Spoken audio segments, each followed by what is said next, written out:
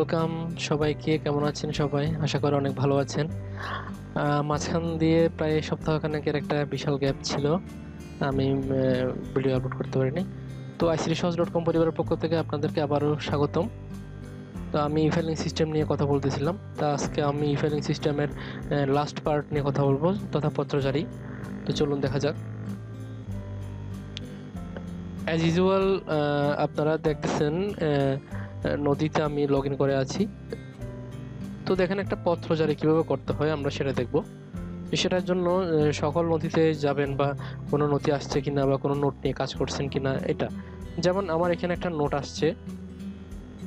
এই নোটের আমি জাস্ট দেখানোর সুবিধার্থে আমি দেখাচ্ছি। বিস্তারিত যাব, বিস্তারিততে গিয়ে দেখা গেল কিছু একটা মালামাল চেয়ে আমাদের কাছে পাঠিয়েছে। তো এটার জন্য আমি নতুন অনুচ্ছেদ নিব। কোনো একটা পত্র জারি করতে হলে অবশ্যই আপনাকে একটা নোট নিয়ে কাজ করতে হবে। তো নতুন নোট নিলাম, নতুন নোটে আমি কিছু লিখবো, লিখলাম সাপোজ, হ্যাঁ। লেখার পরে আমি এটা সংরক্ষণ দেব। তো সংরক্ষণ দেওয়ার পরে আসলে মূল কাজটা শুরু হয়। সেটা হচ্ছে পত্রের খসড়া তৈরি করার জন্য একটা আমাকে অপশন দিবে, সে অপশনটা এইখানে আছে। তো আমি এখানে ক্লিক করব। এখানে ক্লিক করার সাথে সাথে আমাকে পত্রজারি মেনুটা দিবে।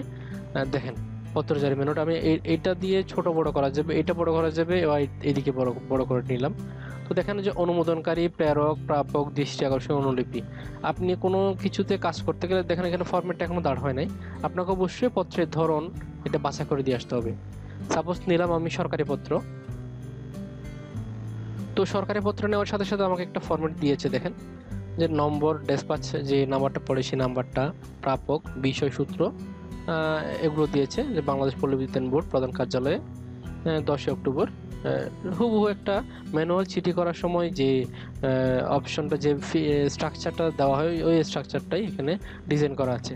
তো দেখেন একটা চিঠিতে অনুমোদনকারী, এর নিচে একটা স্বাক্ষর করেন যিনি অনুমোদনকারী থাকেন।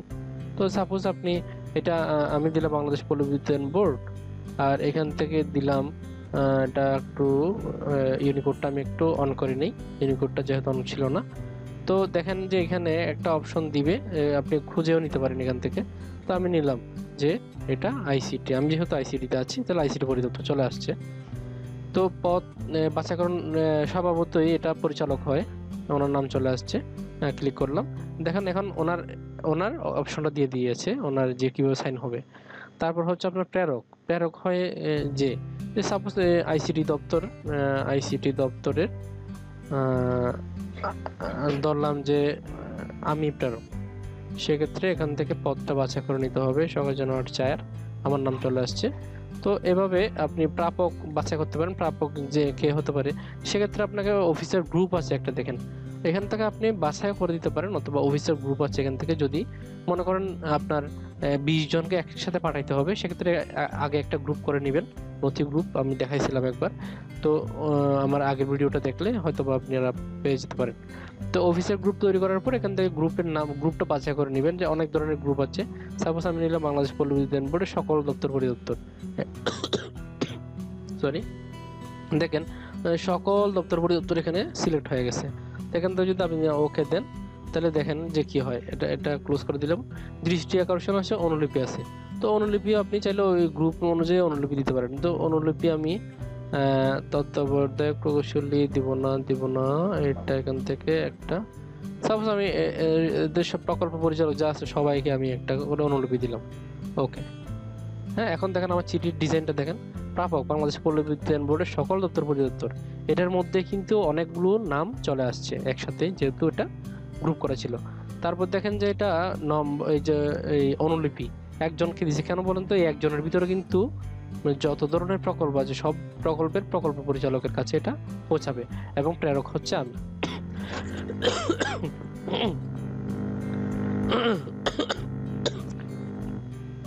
তো দেখেন এটার নাম চলে আসছে। তো এখান থেকে দেখেন আরেকটা জিনিস, যেটা হচ্ছে ডেসপাচ 150, এটা আপনারা ম্যানুয়াল যেটা যায় ওইটা চেঞ্জ করে নিতে পারেন।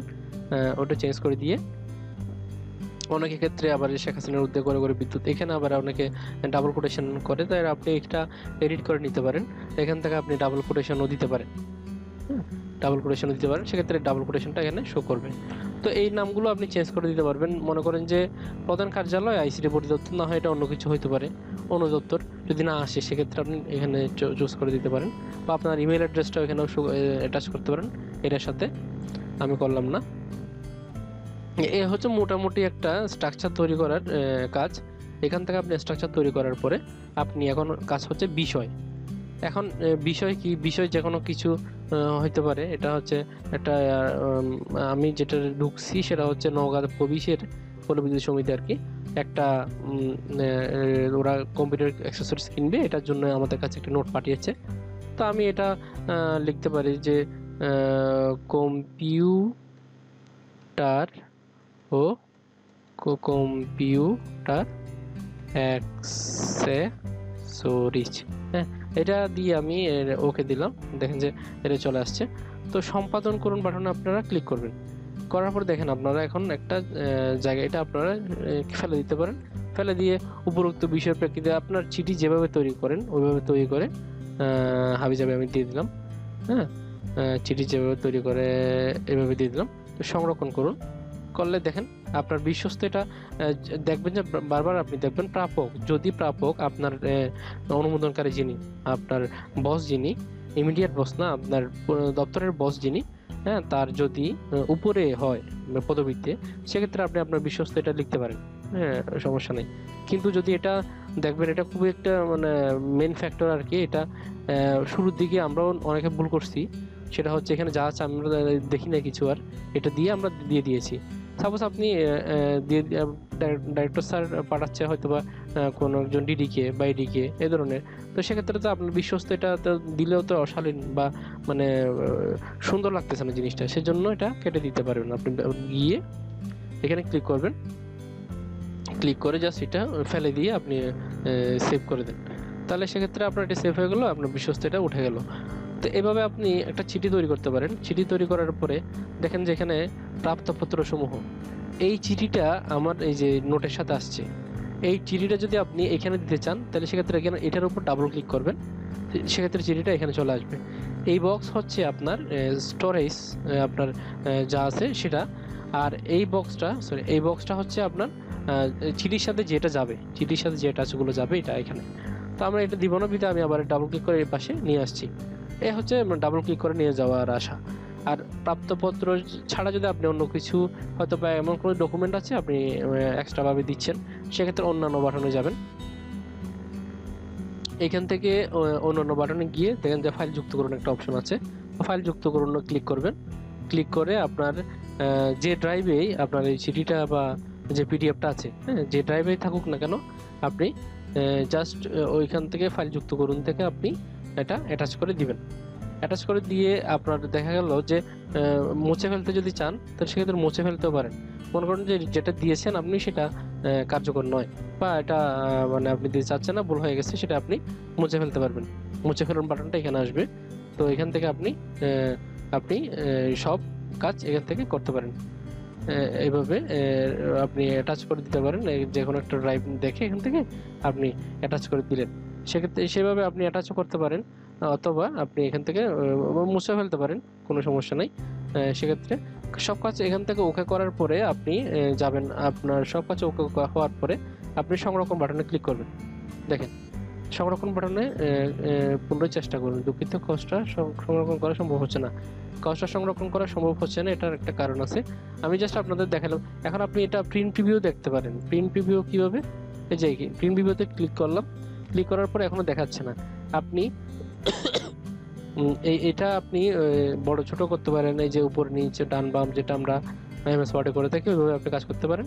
প্রিভিউতে ক্লিক করলে দেখেন যে প্রিভিউটা আসবে, আপনি কি কাজ করছেন, তার স্ট্রাকচারটা কি দাঁড়ালো, এটার একটা প্রিভিউ এখানে আসবে। পথচারী প্রিন্ট প্রিভিউ যেটা বলে ওইটা আসবে এখানে। তো আমি চাচ্ছি না, এটা যেহেতু সময় নিচ্ছে তাহলে আমার দরকার নাই। এখানে যে মেসেজগুলো এটা হাবিজাবি মেসেজ, সমস্যা নাই, এই মেসেজগুলো দিয়েই থাকে তারা, আপনার কাজটা হবে। কিন্তু বড় বলতেছে হবে না, এরকম এগুলো দেখে আপনার ঘাবড়ানোর কিছু নাই, এটা এরকম হয়। তো আমি এটা ক্লোজ করে দিলাম। তো আপনারা মোটামুটি এভাবে একটা পত্রজারি খসড়া তৈরি করবেন। পত্র জারি খসড়া তৈরি করে আপনি আপনার ইমিডিয়েট বসকে পাঠাবেন। ইমিডিয়েট বস আপনার আপনার দপ্তর, ইমিডিয়েট বস বলতে আপনার যে প্রেরণকারী থাকে তার কাছে পাঠাবে। আর তারপরে যেহেতু আমি এখানে নিজে প্রেরণকারী, তো আমি নিজেই সরাসরি ডাইরেক্টর স্যারকে পাঠাতে পারি। তো এইভাবে সংরক্ষণ করার পরে আপনার চিঠিটা শো হবে। তো আমি যাচ্ছি না এখানে আমি ক্লিক করে ছোট করে নিলাম। ছোট করে দেখেন যে এইভাবে আপনার চিঠিটা দেখাবে। এভাবে চিঠি হওয়ার পরে আপনি জাস্ট চিঠি হওয়ার পরে আপনি ওটা অনুমোদনের জন্য পাঠাবেন আপনার ইমিডিয়েট বসকে। তো এখানে দেখেন যে এটা আমি কাজ করছিলাম এই জন্য, তো এটা আমি সেভ করি নাই, এই জন্য ওই পত্রের খসড়াটা এখানে দেখাবে না, জাস্ট নোটটা দেখাবে। আমি যে নোটটা লিখে পত্রের খসড়া তৈরি করছি, দেখেন যে এই নোটটা লিখে, সেজন্য আমি এটা দেখাচ্ছে। আর পত্রের খসড়া যদি সংরক্ষণ করেন তাহলে এই পাতায় দেখাবে, এই পাশে পত্রের খসড়াটা দেখাবে। তো এইভাবেই একটা পত্র জারি করবেন। পত্র জারি করার পরে আপনি এখান থেকে জাস্ট প্রেরণ করে দিবেন। প্রেরণ করুন বাটনে ক্লিক করে আপনি যার কাছে পাঠাতে চাচ্ছেন তার কাছে পাঠিয়ে দিবেন। পাঠিয়ে দেওয়ার পরে উনি সাইন করে যখন আপনাকে ব্যাক করবে, যে প্রেরণকারী থাকে, একটা জিনিস বলে রাখি, চিঠিতে যে প্রেরণকারী আমি দেখালাম যে আমার নিজের নাম দিলাম, তো প্রেরণকারীর কাছেই পত্রজারি বাটন, একটা বাটন আসবে পত্রজারি বাটন। হ্যাঁ, আপনি যার কাছে অনুমোদনের জন্য পাঠাবেন উনি অনুমোদনের একটা বাটন পাবে। অনুমোদন বাটনে ক্লিক করে সে যদি ওকে করে দিয়ে আপনার কাছে পাঠাই দেয়, তাহলে প্রেরক যিনি তার কাছে পাঠাবে, তো প্রেরণকারীর কাছে একটা পত্রজারি বাটন আসবে এই পাশে। দেখেন যে এই পাশে একটা পত্রজারি বাটন আসবে। ওই পত্রজারি বাটনে ক্লিক করলে আপনার এই কালারের একটা পত্রজারি বাটন আসবে। ওখানে ক্লিক করে আপনি পত্র জারি করতে পারেন। পত্র জারি করার সাথে সাথে আপনার অনুলিপি এবং প্রাপক যারা আছে, দৃষ্টি আকর্ষণ যারা আছে, সবার কাছে ওই চিঠি চলে যাবে। এরপর হচ্ছে যে নোট ইনিশিয়েট করবে, হ্যাঁ, উনি নোট ইনিশিয়েট যিনি করবেন তার কাছে এটা পাঠিয়ে দেওয়া হবে এবং সে নোট নিষ্পন্ন বাটন পাবে। এক্ষেত্রে আরেকটা কথা বলে রাখা ভালো, যদি পত্রজারি বা প্রেরক এবং নোট ইনিশিয়েটকারী যদি একই ব্যক্তি হয়, সেক্ষেত্রে পত্রজারি বাটনে ক্লিক করার পরও নোট নিষ্পন্ন সে বাটন পাবে না, একসাথে নোট নিষ্পন্ন হয়ে যাবে। সেক্ষেত্রে নোট নিষ্পন্ন আলাদাভাবে করতে হবে না। তো এ হচ্ছে পত্র জারি করা বা কিভাবে পত্র পাঠাতে হয়, কিভাবে পত্র জারির পুরো পেজে ম্যানেজ করতে হয়, এই হচ্ছে কথাবার্তা। তারপরে যদি আপনাদের কোনো কোয়েরিজ থাকে সেক্ষেত্রে আমাকে কমেন্ট বক্সে লিখতে পারেন, আমি আপনাদের আনসার দেওয়ার চেষ্টা করব। এবং হয়তো বা যদি খুব বেশি পরিমাণ কোয়েরিজ আসে সেক্ষেত্রে আমি একটা ভিডিও দিয়ে আমি আবার এটা দিয়ে দেবো। তো এই হচ্ছে মোটামুটি ই ফাইলিং এর কথাবার্তা। আমার যে কটা ই ফাইলিং এর পার্ট গেছে সব কটা পার্ট দেখলে আশা করি আপনারা ই ফাইলিং এর উপর ভালো দখল রাখতে পারবেন। এবং এক্ষেত্রে যদি কোনো ঝামেলা হয় সেক্ষেত্রে আমাকে কমেন্ট বক্সে অবশ্যই জানাবেন, আমি আপনাদেরকে এটার বিষয়ে সলিউশন দেওয়ার চেষ্টা করব। তো আশা করি সবাই আয়ত্ত নিতে পারছেন কিনা আমি জানি না, কতটুকু আমি বুঝাইতে পারছি কিনা তাও জানি না, তো জানি না, তারপরও আমি চেষ্টা করছি। আপনারা যদি ভালোভাবে কাজ করতে পারেন তাহলে এটাই হচ্ছে আমার পাওয়া। তো সবাই ভালো থাকবেন, আমার জন্য দোয়া করবেন, আমার ফ্যামিলির জন্য দোয়া করবেন। তো ধন্যবাদ সবাইকে।